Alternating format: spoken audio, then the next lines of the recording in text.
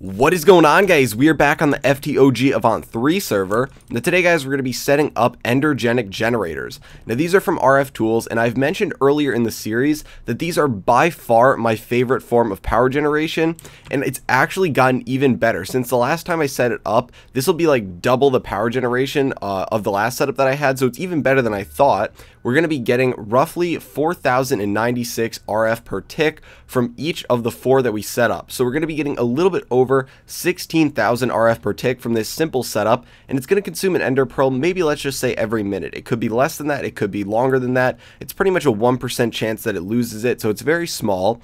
But yeah, we're going to be setting it up today. It's going to be going right here. The space required to set it up is an 8 by 7 by 1 area. And that's if you're using vanilla redstone. Now, the reason I'm using vanilla redstone today is because if anyone's watching the video and wants to set it up, they might not have access to all the different things that you could use. In the past, I've used vanilla redstone like we're going to do today. I've used rednet cables. Pretty much anything that can transport redstone is what can be used on this. And it can make it even more compact, so it would probably be something along the lines of like 5 by 5 if you were using different cables or conduits or something to move the redstone. But 7 by 8 by 1 is not very bad, so we're going to be doing that today in this pit right here. And eventually we will go and get either a spawner from a roguelike dungeon or something along those lines, and that will be what gives us our ender pearls. So there is a little bit of crafting that needs to be done. And I did set up a bunch of different recipes in here and gather some resources. So this is just inside the storage module, and the only one that I couldn't actually set up because we need 7 recipes is the timer. So we're only going to need 1 timer, and this is pretty much a failsafe. So when we do lose an ender pearl, it'll allow another one to be fired in. But what we're pretty much going to need to do is starting out, make 4 Endergenic generators. So the recipe for those requires a machine frame. So we're going to make 4 different machine frames right here. So we'll make 4 of those, and then we'll go to this and we will make 4 of the Endergenic generators. So these are pretty much going to be spaced out, and I'm trying to think of the exact way that I want to space these out because of how everything's going to be set up in here. So I think we're going to want 1 right here, and then we're going to want a 2 wide space, and then another one, and then a 2 wide space and a 2 wide space. So you're going to be setting these up in a square. Now you can actually use less than 4, but 4 is pretty much the max that you're going to want to be firing them around. And the whole idea is that you're going to be launching an ender pearl from one of these to the next. And the reason you need such intricate redstone is because you set one to fire and you need the other one to pretty much open up and accept that one as close to when it's going to get there as possible. And the more exact you are, the better you're going to get for power generation. So if you open these up, it pretty much has a great UI. It's going to be able to store up to, 5 million RF, and it gives you the gain and the gain in RF per tick on average over the last 5 seconds. So this is going to be 4096 for us on all these, or it should be. It'll tell you how many pearls have been lost, how many have been launched, and the number of chances. So if you're trying to figure out what's going wrong, then you'd be able to look in these and kind of troubleshoot a little bit. So once you have these, one thing that you're going to want to do is get a smart wrench to actually link these up. So I don't actually have a recipe for that, so we're probably going to have to go over to the crafting bench and set it up, but it's just 2 lapis and a piece of iron, so it's really not that bad. So we'll just grab out 2 lapis, piece of iron, and we can set those up. So basically what we're going to be using this for is just linking them. So you can go in whatever direction you want as far as I know, but I'm going to be going in a clockwise direction just because it makes things a little bit easier. And you can see each one is at a distance of 2 ticks, and now if we were to click on one, it'll show the destination, so it just goes all the way around. If you're having any issues, make sure that you actually have these linked, because in the past I've gone to start it up and completely forgotten to link them, and it just burns through ender pearls. So the next thing that we're going to be setting up is going to be ender monitors. So these are going to require that we make some machine bases. So we're going to need 5 ender monitors eventually, but we're going to make 4 for now. So we'll make 4 machine bases, and then we'll make 4 ender monitors.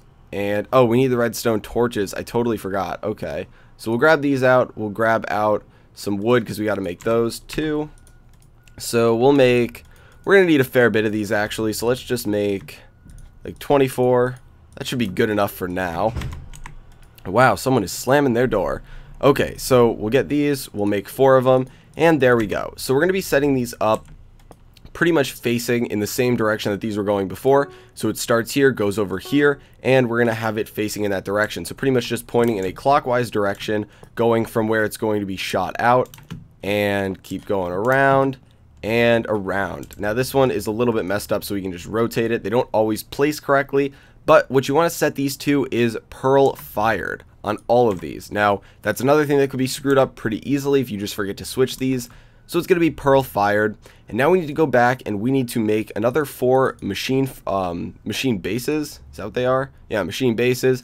And then we need to make 4 sequencers. So we have 3 sequencers, and we are missing out on redstone torches again. So hopefully we don't run out of redstone doing this. I don't think we will, but we'll make a couple more and do that. So we need 1 more sequencer. So there we go. We got the sequencer there. Now these are going to go between the Endergenic generators and the Ender monitors. So we're gonna have to rotate this one because you want it having the orange pointing to the one that it's going to. So like that. And we're gonna go to these and we're gonna make sure all of them are set to once 2, and then you're gonna go in 1, 2, 3 on the first row, and then click the 3rd and the 5th one. And we're gonna do that for all these. So once 2, and then click 3rd and 5th.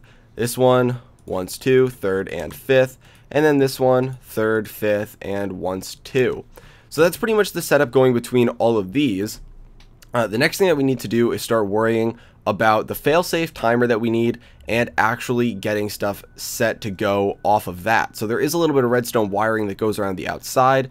So the first thing that we need to do is make a couple more redstone torches, I believe. I always hate how it glitches out a little bit like that. But what we're going to need pretty much is 2 more sequencers. And that means that we're going to need, oh, we already have some wood in our inventory, but we need to make couple more sticks, so we'll say 16 should be enough, and craft that and throw these there. So we're gonna need 2 more machine bases, so we'll make 1. Oh, we don't have what? Oh, there we go. So we'll make 2 machine bases and we will get 2 sequencers out. So the sequencers for these are going to go on these blocks right over here. So the reason we're setting these up over here is just because when we put the Perl Injector down, it's going to go right here. So you just have to keep in mind where these are going in relation to everything else, because if you are going to orient this in a slightly different way, a different direction, then these would be on the opposite side if you have it going the other way. So we're going to put those there, and then we are going to put, I guess we need to do a little bit more crafting. So we're going to get the Perl Injector out, and that requires a machine frame, which we already have, hopper, oak chest, and 2 redstone. So we're going to craft that. And we're going to grab the Perl Injector out, and it's going to be going right here on this Endergenic generator, which is the one that's on the same side as both sequencers. And this is what's going to insert your Ender Pearls. So if you're going to put any, you know, automated setup into like putting Ender Pearls into this, that is where you'd want it to be. It doesn't have a huge internal buffer, but with the amount that you actually use the pearls, it is pretty big. So, I mean, you could fill this up and it would run for a very long time and get you a ton of power. But now what we need to do now that we have that set down is set these all to once 2 and do 1 and 3. So these 2 on the side are both going to be 1 and 3. Set them to once 2. And the last thing that we need to do is set up the failsafe timer that I've been talking about, and that just requires 1 more Ender monitor. So get that going right there, and the timer that we made earlier. Now pull those out. So the Ender monitor is going to go on this block, the one that is right next to the Perl Injector. You're going to make sure that it's pointing out from there, and you're going to go to Perl fired again, and then you're going to set the timer down, and you are going to have that again facing out, same way that the Ender monitor is facing, and you're going to set this to 30. So the way that this basically works is if you look at the timer and you click on this open manual, it pretty much says that what's special about the timer is it restarts when it gets a redstone pulse. And this Ender monitor is going to send a redstone pulse whenever a pearl is fired from this. So basically, every time a pearl is able to go through this, it is going to reset. Now, if a pearl doesn't go through this and 30 ticks pass, which is, I want to say, a second and a half, it's going to send a redstone pulse, which is going to cause the Perl Injector to put another pearl in. Now, that's basically the whole idea behind it. Is that this is a failsafe that will jumpstart the system if it ever does lose the pearl that it's running with. And the last thing that we need to do is take our redstone and just wire this all together. So it does get a little bit weird because of how things need to point into each other here and connect. But basically this is going to be the setup going around here and just wiring these last 2 in. and it should honestly be able to run. Now, there are a couple things that I want to note. So first off, obviously we are generating roughly, or we're going to be pulling out roughly 16,000 RF per tick. So what's important is that you understand that you need to be able to take all of that if you're going to combine it into one route for the power. So obviously, if you were using the Ender IO conduits, you need an Ender Energy conduit, because the rest of them would not be able to transport all the power, and there would be a backup. So eventually, when I do start pulling the power out, I will be using these, and I am going to grab ender pearls out right now just to show you guys the whole system. I think 9 will be enough to fill up all of them to 5 million pretty easily. But another thing to note is that when you look at these Endergenic generators, if you look in the bottom right hand corner of the screen, you can see that it says infused 0%. If you don't know, when you're working with RF tools machines, a lot of them can be infused, which will increase their efficiency. Now, this requires dimensional shards, which you can get through a couple different means, but a lot of it is just going to different dimensions, which is one of the big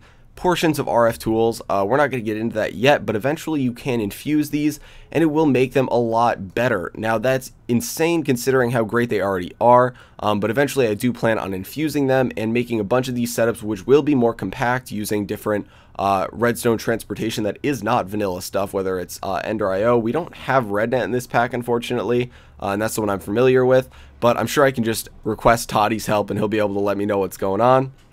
But we should probably throw things in here and get these working. I just wanted to give you guys a heads up on that if you were curious if this could be any better than it already is. So basically, we're just going to take the ender pearls and we're just going to throw them into the Perl Injector, and one should get kicked out when it pulses, and it should stop pulsing, and it has an awesome animation so you can see how it's working. So it's just going around and around and around, and if we go to this one, it starts going up. So right now it is at 2520 RF per tick. Now it's at 2835. It gives you an average, so I've gotten the average all the way up to 4096 RF per tick. But look at this power. We've already got 1.2 million in all of these. So this one's at 4096. These are all at 4096. So they jump around a little bit depending on where they are in the setup. But it's launched 8 pearls 8 times, hasn't lost any. And I just think this is such an awesome setup. It looks even better than before with the new animation. I'm actually going to pull these out because chances are, I guess we'll leave 3 more in there because that'll probably get us to about 5 million RF in each of these. But yeah, this is absurd. If you can get a roguelike dungeon Enderman spawner and set up just like a killing trap for it and directly connect it to this whole setup, that is how I powered my entire base for the entire unabridged series that I did a while back using this setup, and it was even worse back then. Mine was only getting me like I don't even remember how much it was getting me. It was getting me around 2000 RF per tick from all of these, so now we're getting almost double that at best. Now obviously it's not always going to be that, it's the average, but like this one completely full, considering it differs a little bit between these for where they are in the setup. But yeah, I think this is a great power generation setup. It's really easy to set up. It requires maybe, you know, like a stack of iron, 2 stacks of redstone, half a stack of diamonds, and that's really it. So I would highly suggest that you try this out if you have not already. If you have any questions, feel free to post those in the comments. I am not your #1 source for this by any means, and there's a very loud truck outside right now, so I apologize. One more week, guys, one more week and I'm closing my window, and that won't be an issue, but I got to deal with my roommate not wanting it to be closed, so I do apologize. I can't really edit those out of videos, but yeah, if you have any questions, post those in the comments. Hopefully you know, you go and check out the post that will be linked in the description, and go check out Toddy's videos. He's linked in the description too. He has a ton of videos on the Endergenic generators, whether it's vanilla redstone, rednet cables, all that good stuff, how to make it compact, everything like that. So I would highly suggest you go check those out. And I think we're going to call it there for today, guys. So hopefully you enjoyed the video. If you did, please feel free to give it a like, as it does help me out a lot. And I will talk to you guys later.